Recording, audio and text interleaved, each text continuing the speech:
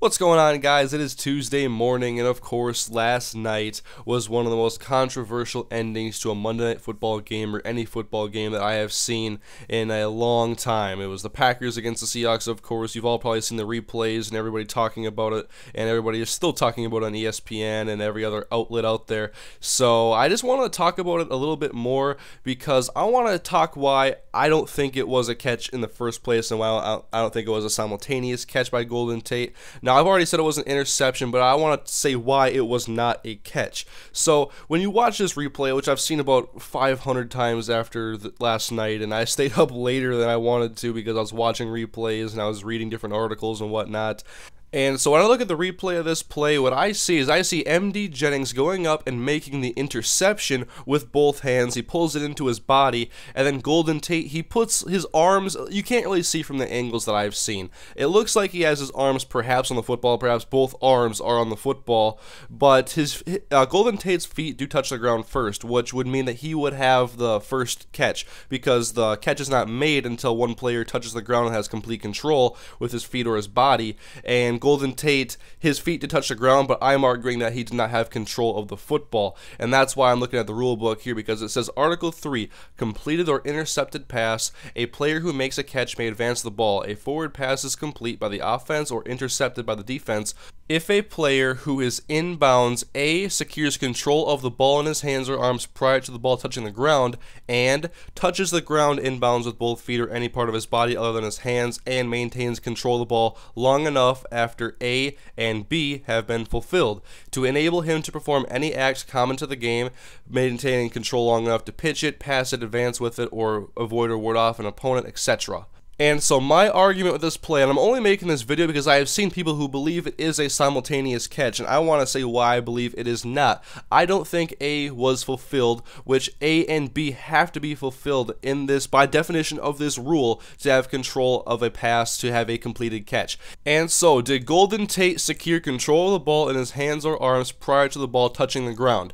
No, I would say he did not, because MD Jennings had the ball pinned against his body with both arms securing it and making sure that he was the one who caught the ball. But Golden Tate, he looked like he has arms on the ball, his palms may have been touching the ball, and it was hard to see from the angles we've seen, but we have seen good enough angles, I think, to see that Golden Tate did not have control of this football. And so I would say Golden Tate was perhaps touching the football, but did not have a catch because there was lack of control. The control was to MD Jennings, and Golden Tate simply had his arms near or on the ball, but never had a grasp of it, and it was never pinned against his body. And to me, he did not do anything to have this be called a catch, or to even be having a simultaneous catch, because I don't think a simultaneous catch, first of all, by the rule book, it even shows it here, and they show this rule on TV and online on articles and whatnot. But the simultaneous catch rule is if a pass is caught simultaneously by two eligible opponents and both players retain it, the ball belongs to the passers. So it's basically a tie goes to the runner rule. And now I want to look at one more rule, which is for players going to the ground. If a player goes to the ground in the act of catching a pass with or without contact by an opponent, he must maintain control of the ball throughout the process of contacting the ground, whether in the field of play or in the end zone. If he loses the ball and the ball touches the ground before he regains control, the pass is incomplete. If he regains control prior to the ball touching the ground, the pass is complete. And there's also a disclaimer at the bottom that says the requirements for a catch in the end zone are the same as the requirements for a catch in the field of play.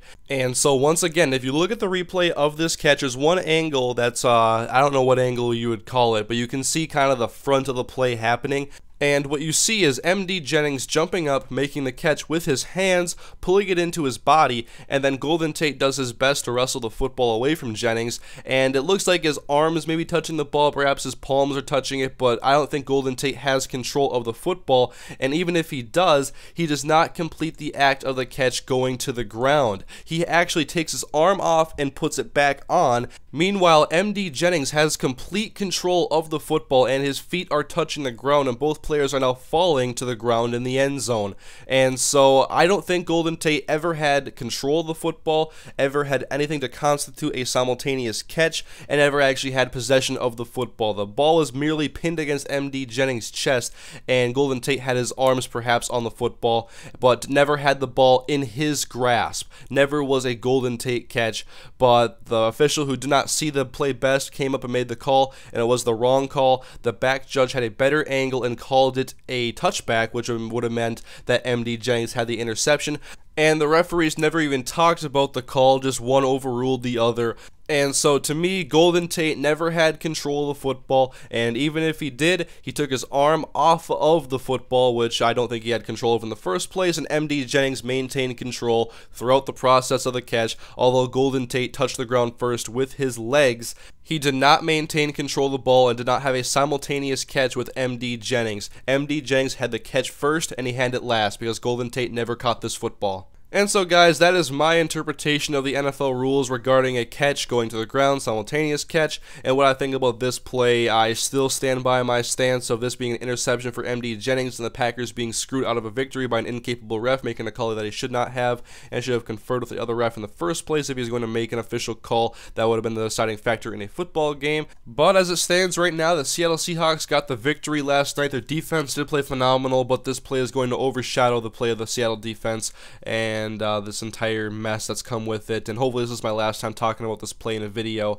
but hopefully my analysis is correct. I mean, that's my interpretation of the rules, and my idea of control is more than just having your hands or arms on the ball while someone else has it pinned against their chest. And if someone can prove me wrong and say that Golden Tate had control of the ball and he should have gotten the touchdown catch, then I'll admit that I'm wrong, but I don't believe that I am. And so I'll leave it up to you guys in the discussion once again. Hopefully my last time talking about this in a video, but hopefully it shed some light on the catch, and hopefully if you watch a replay while listening to this video, maybe it'll help you out a little bit understanding why I don't believe this was a catch in the first place. But anyways guys, have a great day, and hopefully I have some better NFL stories to talk about next week and no major controversy like this. But thank you guys for watching. I'll see you guys next time.